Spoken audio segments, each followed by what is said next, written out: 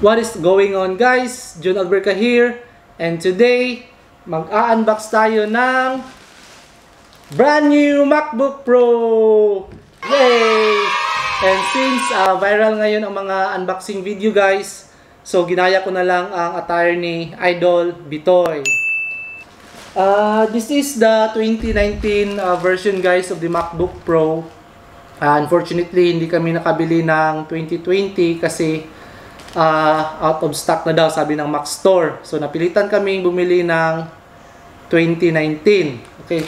If you're asking, guys, magkano ba ngayon ang MacBook Pro? So this one is worth 89,990.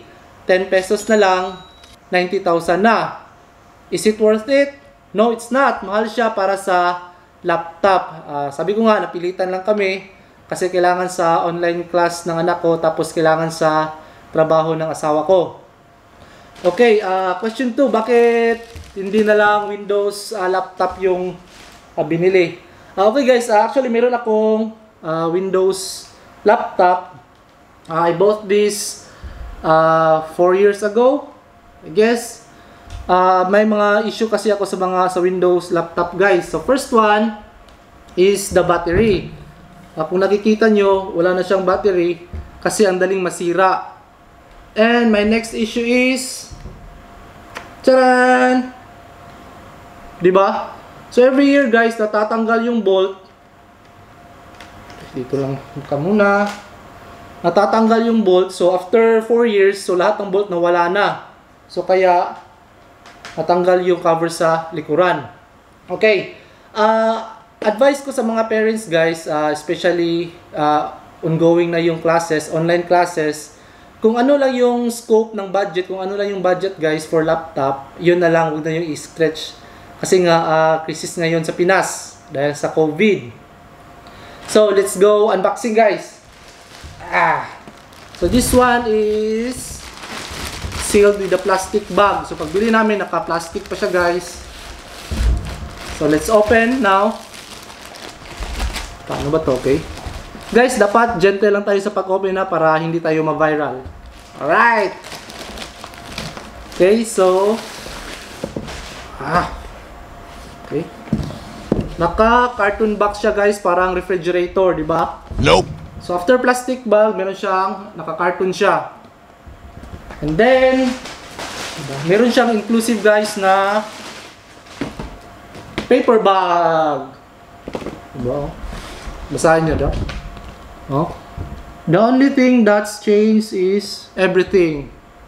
Sure, the only thing that doesn't change is tax.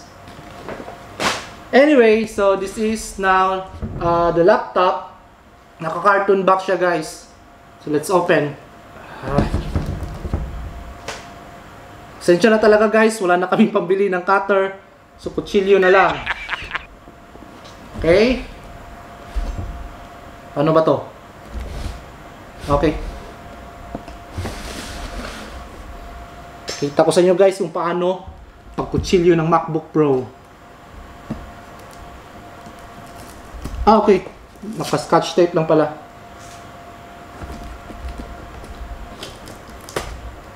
Right. Careful, guys. Careful sa kutsilyo.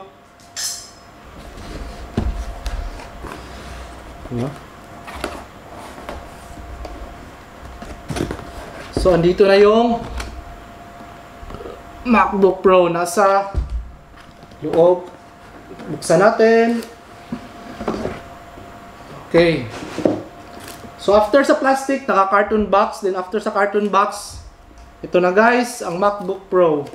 Ano ba to? Okay. This is the MacBook Pro 2019. Naka-seal siya sa cellophane. So, ang raming cover, guys. From plastic to cartoon box, now plastic again. Kabak siya. Okay? Ang specs niya is 13 inch, 13.3 inch Retina LED backlight display. Okay? 13 inch. Ang kanyang memory, guys, is 256 GB.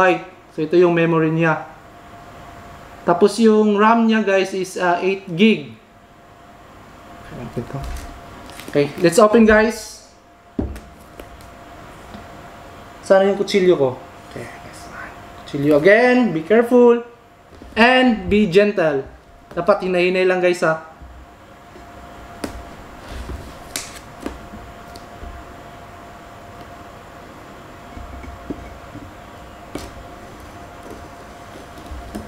Alright.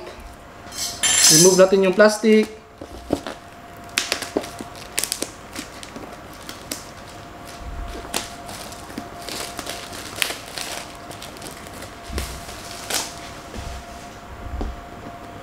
So carton, naka-carton na siya guys.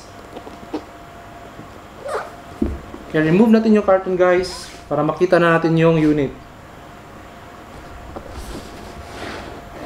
Dapat ipakita ko talaga sa inyo guys kung paano magbukas. Kung ano talagang mukha nito guys. Actually hindi ko pa nakita to guys ha. Kasi yung bumili nito is yung misis ko. Hindi na lang ako tumingin kasi spot cash kasi tayo 90,000. So ang sakit. Sobrang mahal. Let's go. Paano ba to? Slowly.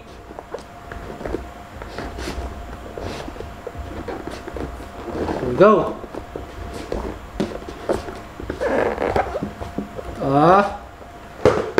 Charan! Macbook Pro. Okay. Naka-cellophane pa siya guys. So after una cellophane, naka-carton box, tapos naka-cellophane, tapos naka-box, and then naka-cellophane. So ito siguro guys ang dahilan bakit mahal. So this is now the unit. Sobrang nipis guys. Cellophane pa siya. Okay. Lagay natin dyan.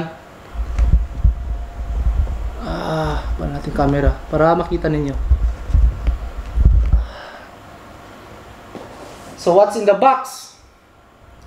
Meron siyang charger, yung cord.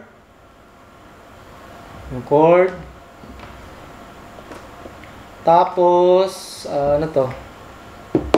Designed by Apple in California. Sa inyo guys. Design in California pero hindi niya nilagay ang made in China. So most product guys made talaga in China. At hindi lang ito nilagay. Okay. This one is like a sticker. From catalog guys.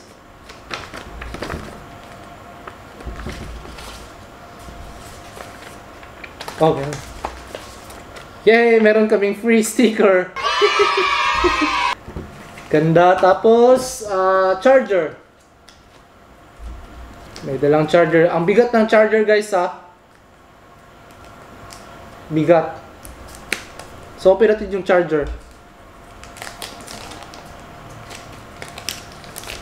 This is now the charger. Pwede siya ma-remove. Ang purpose nito guys, kasi sa ibang bansa, iba yung port nila. Others, mayroong 3 na yung port. So, pwede mo ilagay dito. Okay.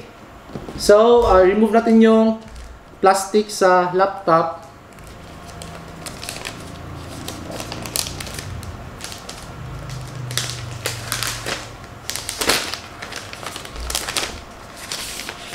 Charan!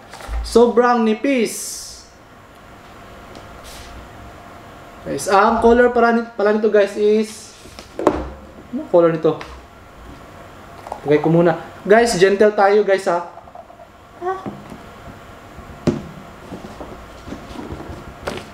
Okay. Space gray. Space gray na MacBook. Okay.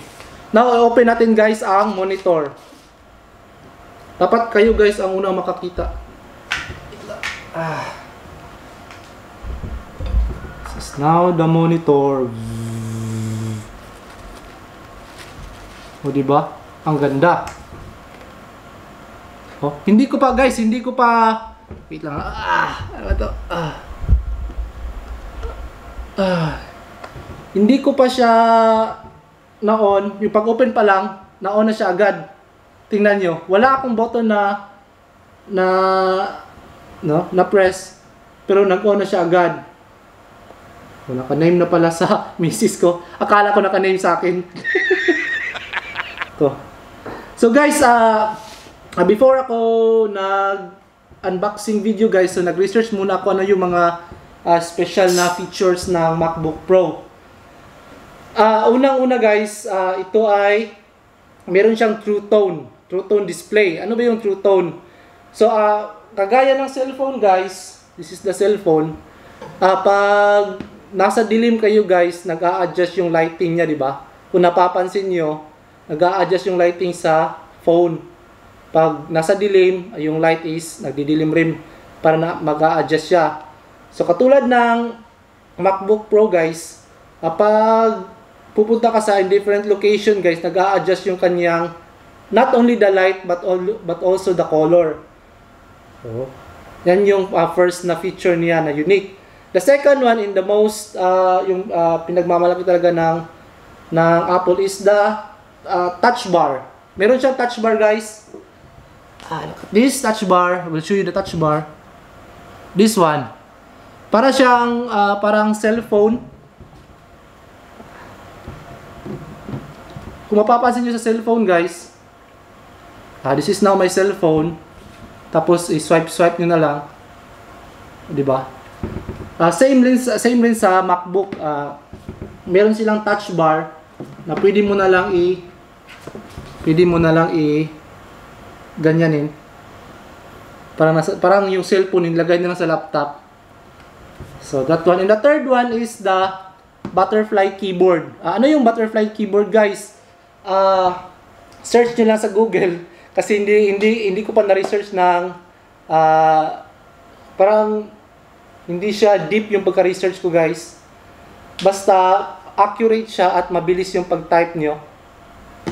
So that's all guys for the unboxing of the MacBook Pro. Okay, my advice, kasi parents din ako, my advice to all the parents guys is be practical. Kung ano lang talaga yung nasa budget ninyo, yun na lang yung bilhin. Kasi nga, crisis ngayon, mahalaga ang pera. So guys, thank you so much sa pagsama sa unboxing video guys. So for more videos, please hit like and subscribe. So thank you guys and see you soon. Bye bye!